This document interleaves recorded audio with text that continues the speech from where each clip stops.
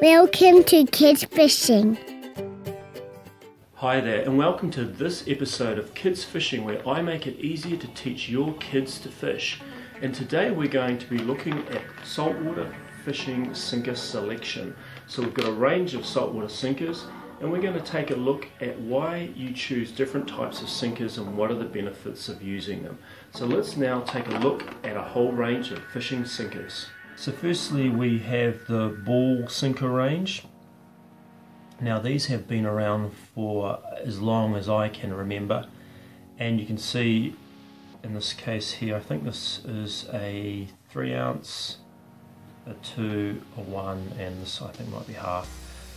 The great thing about ball sinkers is that they are really good for running along your line. So if you are wanting to maybe stray bait or something along those lines, you can use a ball sinker, and you can obviously vary the weight of the sinker depending on A, how far you're going to cast, B, the strength of the current or wind conditions, and ideally you want to put as little weight on your line as possible to get the achieved cast distance or get it down to the fish. So the littlest weight possible will give you the most sensitivity through your line to the fish so that you can feel it biting. If you put a big heavy sinker on, you've got more weight sitting there and less sensitivity. So I try and use as small a sinker as possible. So on maybe a really calm day, just using the weight of a whole pilchard, you could use a very small sinker combined with the weight of the pilchard and actually just cast that out, and just the little weight there will help the pilchard drop down through the water column and get your bait to the fish that are waiting. So that's the ball sinker range. Next we've got which is called a pyramid sinker. Now they've also been around for a long time, and they can be used in different directions. So normally you have a swivel, and this line would be running out to, this end would be running out to the rod. This end here runs out to the hook or hooks, and then you have the weight moving along the line and a swivel as a stop. Now you can change the direction. As you see, it's got a big end and a small end, so you can change the direction of the pyramid to give you some form of traction potentially on the bottom. And I have heard in strong current environments where you've got sort of 4, 5, 6 knots of outgoing water current, that you can actually put 2 sinkers together like this, and that creates more of a smooth flow across the sinkers, and it's less likely to actually move your sinker along the water bottom. That would obviously be used on sand or something like that. So that's the pyramid sinker. Then we have what's called either the snapper or bank sinker, and you can see there's a 3 ounce and a 2 ounce, and I use this style quite a bit. You normally have these on the bottom of your rig, so you tie onto the bottom here and then run up to your hooks and then to your rod, and they cast quite well.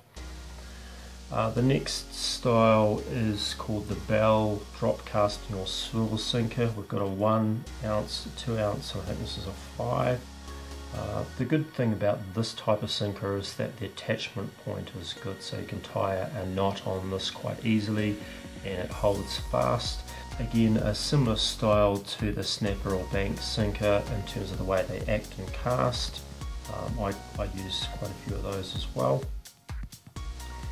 Then we have this style here, which I bought recently, and effectively it's the same as one of these, but it's got wings on it and it's got a swivel tie on point, and I understand that the fins are designed to cast it more aerodynamically, so I don't know whether that's designed to catch the fisherman or the fish, but that I think is a 3 ounce sinker.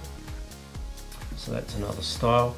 Then we move on to this style of sinker here, which is really for either deep sea fishing or extreme currents. It's big, I think it's 14 ounces, and there's obviously a range of sizes that these come in, but this is a particularly heavy sinker, great for maybe weighing down your burley or something like that. Now, in environments where you have a strong current, if you use a ball sinker or something round, you'll tend to find that it'll actually move along the bed of the sea with the current, and you can actually feel, if you cast out, you can actually feel your line moving along, and that's because the sinker is actually rolling along the bottom. Sinkers like this might be a little bit better, but it really depends on the current. You could use a sinker like this because it has a flat face to it, so it might sit more effectively on the seabed depending on the strength of the current. But when you're getting to quite strong currents, then you really need to use something like this, which is a sand grip sinker. As you can see, it's got little points on it, and the idea is that it beds down in the sand and gives you some form of friction. Your tie and point is here. And for I guess a really strong attachment to the seabed to stop your rig from moving along with the current, you can use what's called a breakout sinker like this, or a Sputnik type. And the advantage with these is obviously these prongs will pull into the sand and give you a greater bind with the seabed.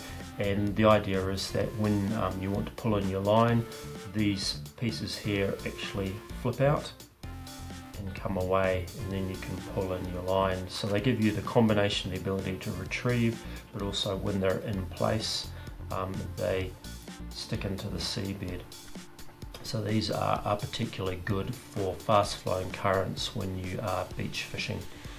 If you're fishing with children, they're going to likely be using a smaller sinker depending on the current that you're fishing in, the depth of water that you're fishing in, and also the fish that you're targeting as well. Obviously, if it's a small fish, then you're going to be using much smaller sinkers because you want sensitivity. So this gives you an introduction to different types of sinkers, and you can see that there's a range of sinkers, and you can use them in different ways, and some are better for certain types of fishing than others. So you've got the surf or high current type sinkers where you've got a sandy bottom. These are great. You've got the all-purpose round sinker, which is great for running a line through, maybe if you're stray lining or using whole pilchards or something like that. Or you can use them on the bottom of your rig, but they're probably better as a running sinker. Again, use something like this as a running sinker. These are ideal for putting on the bottom of a ledger line or the bottom of your rig.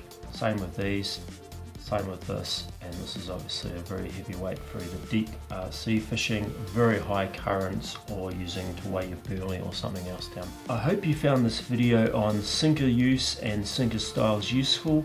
Please leave a comment below if you've got any questions or information you'd like to know about sinkers, how to use them, or you've got some hints and tips of your own about using sinkers for fishing with children. Please do subscribe to the channel, and I look forward to seeing you on the next Kids Fishing adventure. Thanks for watching another episode of Kids Fishing. Please subscribe to the Kids Fishing channel for more great fishing tips and kids fishing adventures. And leave your comments below. We'd love to hear about your kids fishing adventures.